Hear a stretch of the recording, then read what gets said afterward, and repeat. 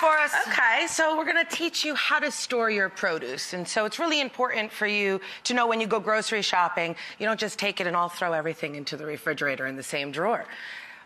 Fruit and produce produce something called ethylene. Okay, and so ethylene is going to make other produce spoil. And so things that have a lot of ethylene when they're ripening are bananas and tomatoes, which should never be kept in the refrigerator. Yeah, and bananas too, they'll darken in the refrigerator. My sister throws them in the freezer though when they're overripe. And that's smoothies. Not bad. Yes, for smoothies. Easy. Or even for banana bread or baking. Easy. Not a bad Good not to a bad defrost, save. and it's definitely a way to save.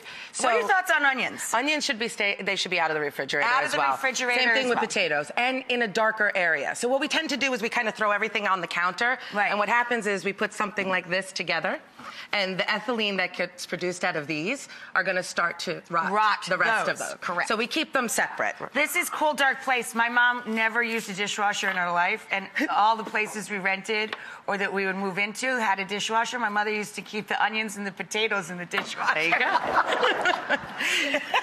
So we want to keep them away from our leafy greens especially. So apples produce a lot of ethylene as well. So if you keep these guys together, they're going to make all your greens wilt quickly. So keep them in a separate drawer if you want to chill your apples. Correct. Exactly. 100%. And so same thing with mushrooms. If you keep these vegetables or fruits together, other fruits that'll do this, like avocados, peaches, plums, they all ripen. So we want to keep these beautiful other veggies away from things that produce a lot of ethylene to make your produce last longer. And I also keep my mushrooms, I take them out of the plastic bags that many produce departments have, and I keep them in paper so there's a little more air getting to them, so they don't get too gummy. They'll get gummy fast. Okay, so berries grow close to the ground, especially strawberries. They have a super porous skin, and what happens when we don't wash them properly, they'll get moldy quickly, and we want to prevent that from happening. So first you want to rinse them off from any excess dirt, and then what you want to do is you want to wash them in or dip them in 1 part white vinegar and 3 parts water. Really good tip. So we're going to put this in a colander like this so that way we can dip it. You don't want to soak it,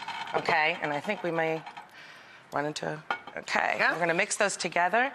So we want to dip them. We don't want to take them for a little baby swim. Yeah, so we're going to kind of swirl them around. We don't want to soak them. The soaking is going to get the vinegar flavor in that porous skin. And then we're going to just take them after they're dipped, and you're going to get them back in the fridge. Fantastic. Then pop them back in the fridge. Take it for a little spin. Teach you how to pick a pineapple. And so when you go into the grocery store and you see a pineapple that's really green like this, it is not ready to eat, okay? And so a couple of ways that you can know when a pineapple is perfect is by its color, and these come out really easy when they're ready. The leaves on the top, right. Right. So if they come out too quickly like this and they look this dark, dark orange, this is overripe. That's such a good tip. Orange, no good. Right. Just like a caution cone. Exactly. Don't buy that pineapple. So, and if they don't have good ones, buy a green one and ripen it at home. Gotcha.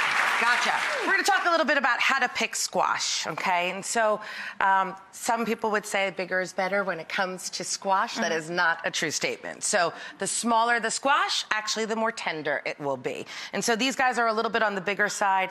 And these, what I wanted to show is that these are a little dehydrated. They're super bendy and they shouldn't be. And you should always look at the tips of them, the stems.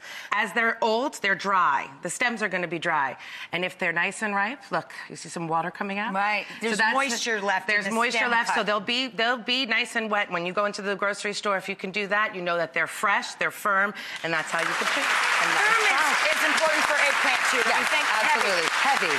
We were both just saying when you're shopping for eggplant, you want it to be really heavy. It should not be light and spongy. It should be heavy and dense.